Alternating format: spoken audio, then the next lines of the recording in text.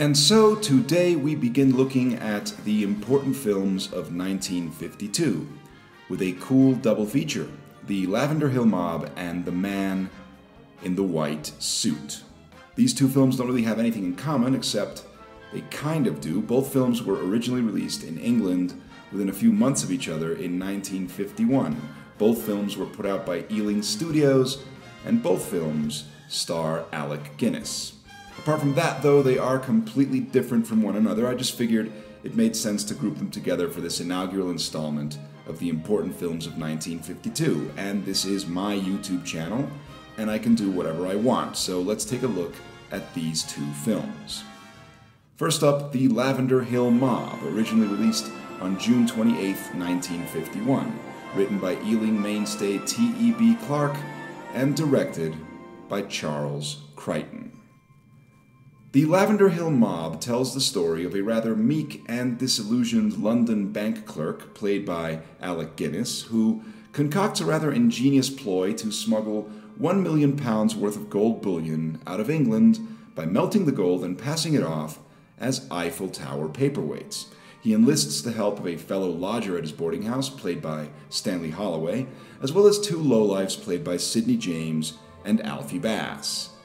And off we go. They are the Lavender Hill Mob of the title. There's no big trick to that. The boarding house is located on Lavender Hill, which is an actual street in South London, and as this film was a hit, I suppose that street is now famous, kind of like the street in Georgetown where Father Karras splatters all over the steps in The Exorcist, or more recently, those steps across from Yankee Stadium where tourists have started making asses of themselves trying to dance their way down them like Joaquin Phoenix. In any case, this movie is over 70 years old as of this taping, and I think we're at least a couple of generations removed from anyone who would have given a damn about Lavender Hill.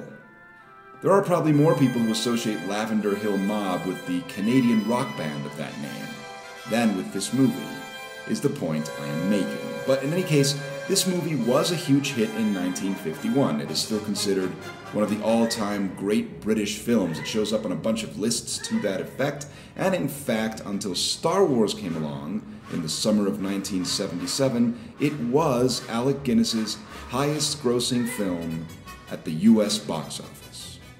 I want you to think about that for a minute, because Alec Guinness headlined or co-starred in several films before and after this at a steady clip. He was already considered a legendary actor by the time George Lucas snapped him up for the big marquee role in Star Wars. He'd been in Great Expectations. He would go on to be in Bridge on the River Kwai, Lawrence of Arabia, Dr. Zhivago. He played Hitler, but this was his biggest hit in the US until Star Wars. And I guess what I'm saying is, I guess he had to be there. Look, don't get me wrong, this is a perfectly fine, entertaining film. It's helped by an ingenious plot and a couple of memorable set pieces, and it's also helped by a mercifully brief running time of about 80 minutes with credits, something positively unheard of 70 years later, where mainstream movies, perhaps in part to justify their obscene budgets and the exorbitant ticket prices, seem to be obligated to run, at minimum, 2 hours and 20 minutes. In any case, this film would not justify such a running time even if it wanted to. It's just way too thin, and also, and here's what I'm trying to get at, it isn't really that funny.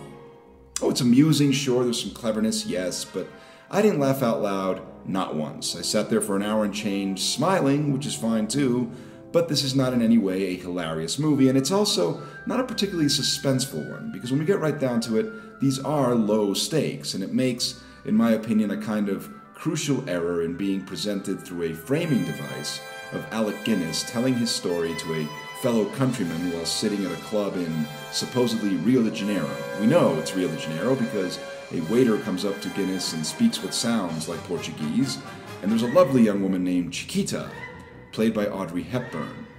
My point is, if you show me right at the start that Alec Guinness is living it up in Rio, then I know that I'm about to watch how that happened, and I know it eventually happened. He did get away with the money, presumably.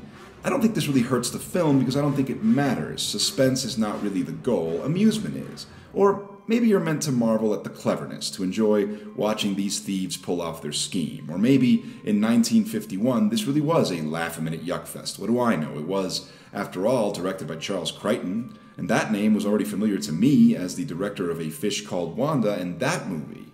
Now there's a hilarious classic movie, and it's entirely possible that 35 years from now, some asshole will be talking about it on YouTube or whatever social media platform people are using by then to achieve their Warhol-approved 15 minutes, and they will be sitting there talking about how not particularly funny A Fish Called Wanda is. So times change is what I'm saying, and I'm not 100% sure this movie entirely holds up. Again, I want to be clear, I am not saying this is a bad movie, and for fuck's sake, it'll barely cost you an hour of your life to watch the fucking thing, so you may as well watch it. Besides, it has a couple of things that are worth seeing for sure. There is, for example, this really eye-popping set piece that takes place on the Eiffel Tower and involves two people running down the serpentine staircase high above the streets of Paris.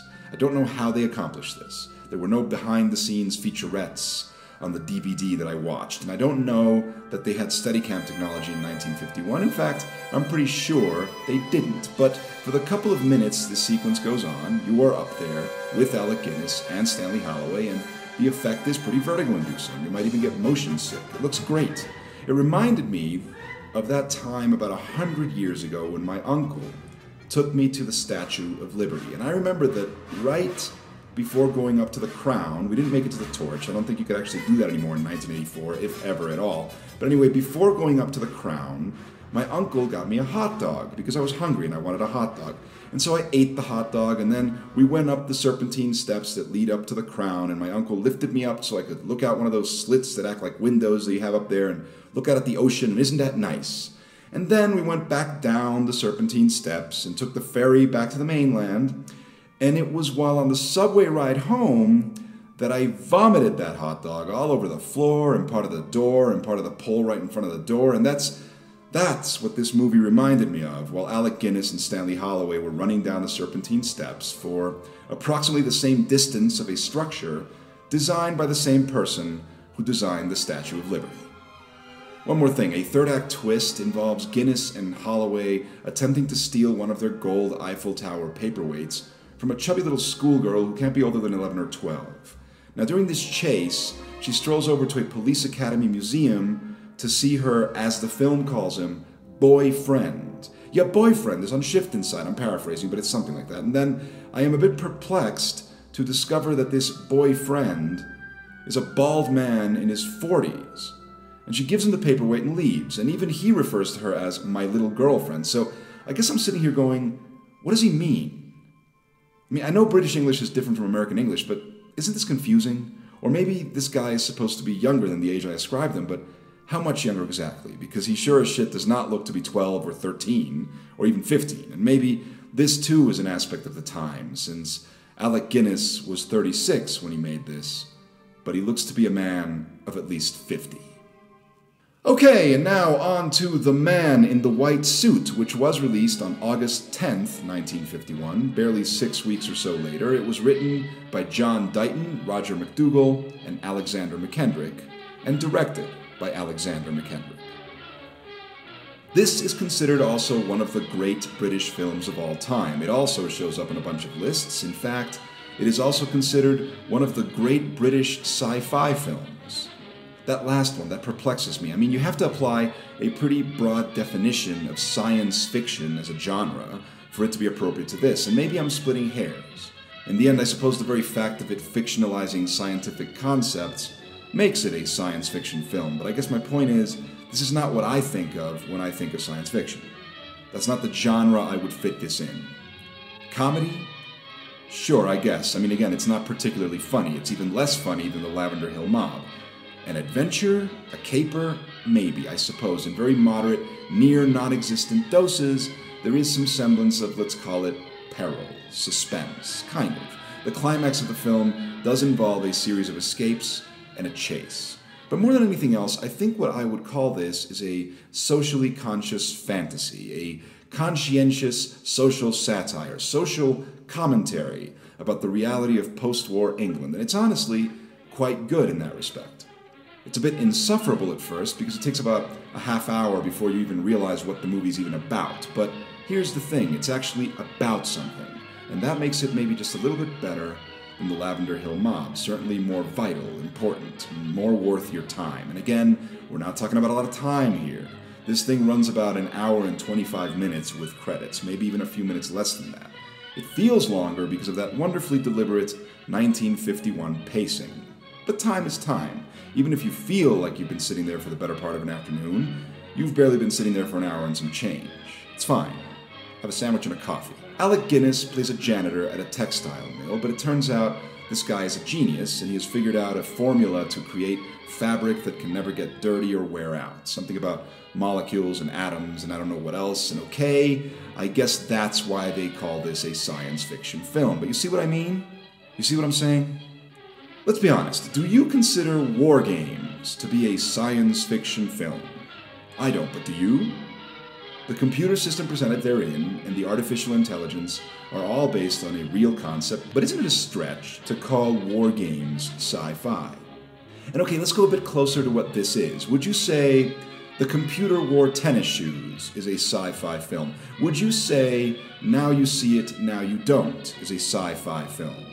Both of these, by the way, are Disney adventure fantasies from the 1970s, which starred a very young Kurt Russell. And sure, I guess there's an element of sci-fi to them. And to be fair, my memory is somewhat shaky, but I'm pretty sure they focused more on their science than this does. And maybe since it spends about 15 or 20 seemingly interminable minutes actually talking about the particulars of its science, particulars about which I can assure you you won't give a shit, and this is assuming you can even understand it, but maybe that alone is enough to warrant this, the label of science fiction film. But the movie is not really about the science. That's irrelevant. Ultimately, the white suit of the title is the MacGuffin for the movie to make a comment about the socioeconomic realities of England after the Second World War. It does something very interesting, in fact. It kind of subverts the expectations of the underdog story. You see, we're supposed to be rooting for Alec Guinness's character in this film. Or are we? Under normal situations, wouldn't we? Because he is the underdog. He is a working-class man of humble means, but great intellect. And he invents something clearly extraordinary. The manager at the textile mill is at first thrilled they would make a killing with invincible fabric such as this. But then, the powers that be decide it would be best to suppress it. Because although sales would go through the roof at first, there would come a time when, blessed with an unbreakable, untarnishable fabric, people would purchase it in lesser and lesser quantities as demand would go down. Once everyone has enough suits they can wear again and again without washing, they wouldn't need to buy anymore. And what of the working class from which Guinness came? The laborers. Once they've done the job of milling a certain quantity of fabric, their services would no longer be required, would they? And what of the tailors, who make but also mend suits? And what of the old lady, whose only source of income is the weekly washing she does for her neighbors? I have to be honest and admit this aspect of the film really got to me. I found it very interesting, because who's right? And isn't it interesting that the hero of the story is ultimately kind of a self-absorbed dick? All he cares about is his invention. He pays no mind to the consequences of that invention. Guinness is, of course, great in the title role. He projects intelligence, complexity. These qualities make him rather likable when he really shouldn't be. The film co-stars Joan Greenwood as the mill manager's daughter. Greenwood is lovely in this film. She's lovely and has a very intriguing, husky voice that some people might find very sexy.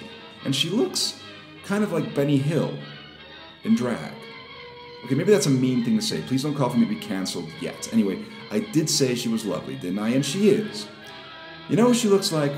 She looks like Emily Watson, who also resembles Benny Hill in drag. Anyway, good film this one is. It has good performances and a nice, tight construction as the story spins towards its ironic and wholly appropriate conclusion. Fans of Hammer films and Tim Burton's Batman might be pleased to catch a young Michael Gough as one of the rich assholes that want to suppress Guinness's invention. Basically, if you were to only watch one of the 1951 Ealing comedies starring Alec Guinness, I would tell you to watch this one. No, it isn't particularly funny, no, it isn't particularly exciting, and no, it is not, in my view, remotely a science fiction film. Not in the way I see it, not in the way you see it, I don't care what you say. But it is an intriguing film with something truthful to observe about society. It will make you think, and it might even stay with you. And that's that. Hope you enjoyed this video, and I hope you follow me along on this journey as I go through the important films of 1952. Go ahead and give me a like, hit subscribe, and hit that bell so you can be notified of new videos. There's also a Patreon link if you want to throw me a couple of bucks, and thanks for your support. I'll be back in a day or two with the greatest show on earth. Is it? We'll see. See you then.